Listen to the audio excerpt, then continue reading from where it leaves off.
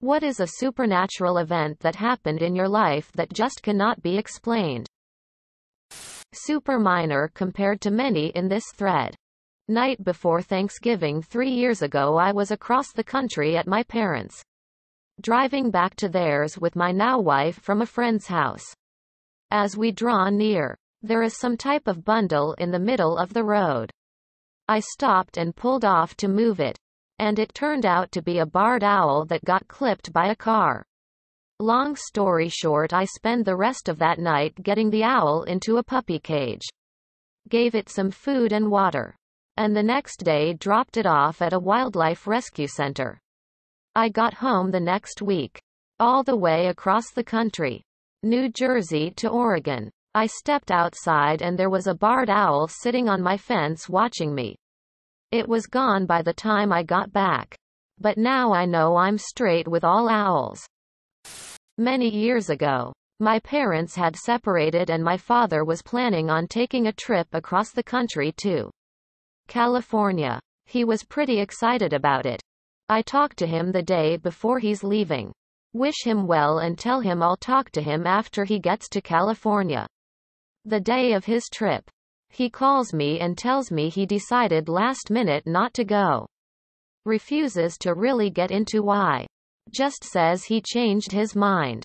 Seemed really odd for something that he had been planning for a couple months. That night I'm sitting at my girlfriend's house and we're watching the news. And they report that U.S. Air Flight 1493, the flight my dad was supposed to be on, collided with another aircraft while landing in Los Angeles. About 25% of the people on the flight were killed. Hard to know how my dad would have made out, because it really depended on where you were sitting. Front versus back of the plane. It was several months before he finally told me that night before he was supposed to leave. He had an extremely vivid dream that he died in a fiery plane crash. So vivid that it scared him out of flying that day. My dad is a Marine Corps Vietnam veteran who saw combat. I can only imagine how vivid the dream must have been to scare him out of getting on that plane that morning. The night my friend took his own life, I had a sudden urge to call him. I'm in Canada and he was in Atlanta at the time. I didn't call because I was out partying with friends and got the news the next day when I woke up. I feel like I missed the chance to save a friend, but my dad says it was him letting me know he was gone but was going to be okay. I'm sorry I didn't reach out, bud. I regret it all the time. I have an idea of what may have happened, but I cannot definitively say how this happened. My father died in 2000 in my parents' house. I was over one night pretty late after my mother had gone to sleep. I swear I could feel my father's presence, as I was right in the spot where he had died.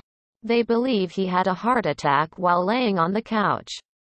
Tried to get off the couch to call for help but fell on the floor and died. Though no one else was home when it happened. I was on the couch when this happened.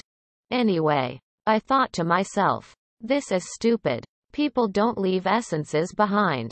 I'm not feeling anything. So, I say out loud, if this is really you, Dad, knock a box of cereal off the shelf onto the floor. I wanted to pick something I didn't think could happen by accident.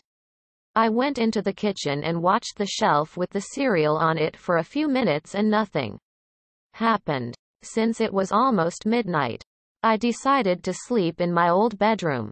I woke up the next morning and went downstairs and a box of cereal was laying on the floor. I say to my mother, "Did you knock that cereal onto the floor?" She said no. It was like that when she woke up. So, what the fuck, man. However, my mother had a cat. I'm guessing the cat did it. But I don't know for sure. If she'd gotten on the shelf, everything would have been knocked around and messy from her. Everything else was in its normal position. Just the box of cereal was on the floor. I mean, regardless, it has to have been the cat, right? *edit*. *. My mother also told me, months before this happened, that she felt my father get in bed with her one night after he died. She said, "Go away, Greg. You're dead. You don't need to go to bed anymore." And she says she felt him get out of the bed after that. Weird. My mother despised my father by the end of his life, though they remained married. It's not surprising she told him to GTFO. I had a dream once about my high school best friend who had moved out of state and started a family. I hadn't seen her or spoken to her in at least 10 years and had never met her child. Except seeing pictures, posts on Facebook and commenting on them. In my dream I was walking down a street at night and out of nowhere her little girl appears next to me and I asked her, "Where is your mama? Why are you by yourself?" I remember her taking me to some bushes near a random house on the street and finding my friend in bad shape, beaten up or something, on the ground, and I remember running to the door of the random house screaming for help and to call the police. This is all I can recall from the dream, but I think there may have been a little more. The next day, I wake up and think to myself, man, that was weird. Maybe I dreamt of her because we had just spoken a little in comments of a Facebook post. I should send her a message. I go on about my day. Go to work. Get home later that day and sit on my couch and scroll through Facebook. Bam. 1,000 posts. Rest in peace. Etc. All of them tagged my friend and her daughter. I thought, what in the actual F***ck?